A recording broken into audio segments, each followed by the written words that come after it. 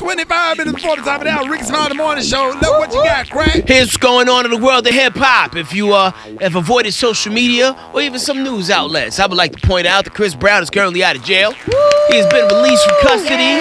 Nice. Following some nefarious rape allegations.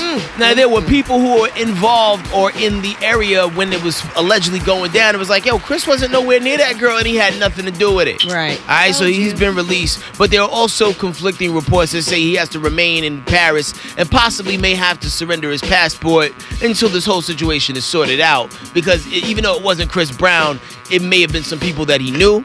Or the girl could be lying altogether. Now, if this is the case, if Shorty Wop is lying, she need to go to jail. Yeah. You know, because there are people who be out here lying, making claims on people. Cats be out here losing jobs, opportunities, and the whole nine. And it's not cool. Not cool at all. So, hold your head, Chris Brown. The one on top. Moving on, let's talk about Future.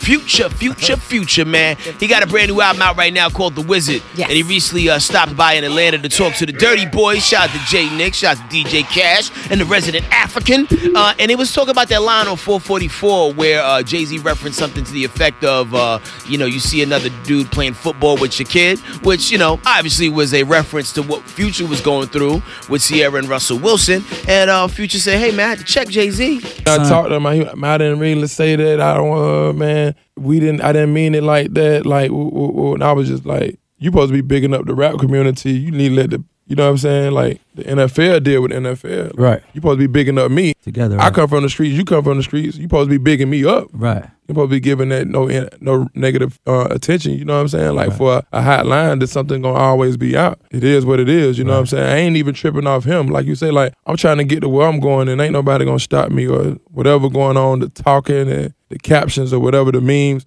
It can't stop me because it's a vision that I have and it's goals that I have done set out for myself that I got to get there no matter what. That's right. So there that go. Oh, wow. I would love to hear that conversation. I would love for Jay-Z to respond. You know what, Future? Basically, I was just a roach on the wall.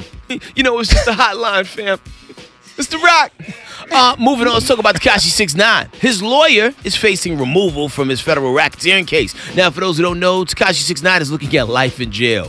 Why? For being the poster boy of a gang that he wasn't really 100% in. Oh, he was just a face. My God. Like, hey, young man, hold this gun and mysterious bag in your apartment for me. Okay, guys.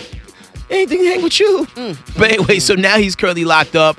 His lawyer was supposed to post or at least file so he can get a $1.5 million bail package put in play. They failed to do that, so that's why he's still cooling his heels in jail. And they're trying to throw that lawyer off of the case because he was also representing two other guys from the gang, the Treyway gang, a guy by the name of Fahim Crippy Walter and Kafano Shotty Jordan. Sounds like these guys are going to jail. Like, word, yeah, you defended Fahim Crippy Walter. What are you being charged with? I don't know. What about you, Shotty? I wouldn't want to be defended with these guys. They sound like they all about to be in trouble. So what does this mean for Tekashi69? It means you're not going to see him for quite some time. Because, like, he's going to have to get another lawyer who has a similar or just as good of a rapport with the judge in the court that the current one has, which apparently ain't that great of a one at all because they're trying to get him out of there. And it's just not looking good. So with that being said, young kids, watch who you hang out with. Watch who you bring around you. This all goes back to the Chris Brown thing. Everybody ain't built for the ride. Yeah. Can't take everybody with you. Yep. Because there's trouble to come with that sometimes. That's right. Lone wolf, man. Rare werewolf. That's it for me. For this other stories I'm following, Twitter, Instagram, and SoundCloud, HEADKRACK. That is, I appreciate it, Big Pimpin'. I got your praise break coming up next. Rickey Smiley Morning Show. It's the Rickey Smiley Morning Show. Yeah, man. Praise the Lord.